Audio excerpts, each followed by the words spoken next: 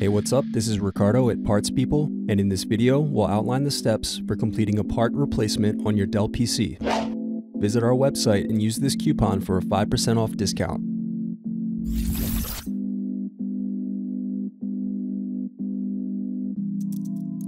First, unscrew and remove bottom cover.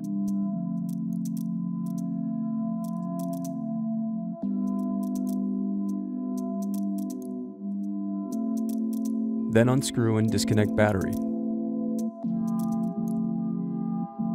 Now use a flat object to separate and remove back cover. Now disconnect and remove UL indicator circuit board. Thanks for watching.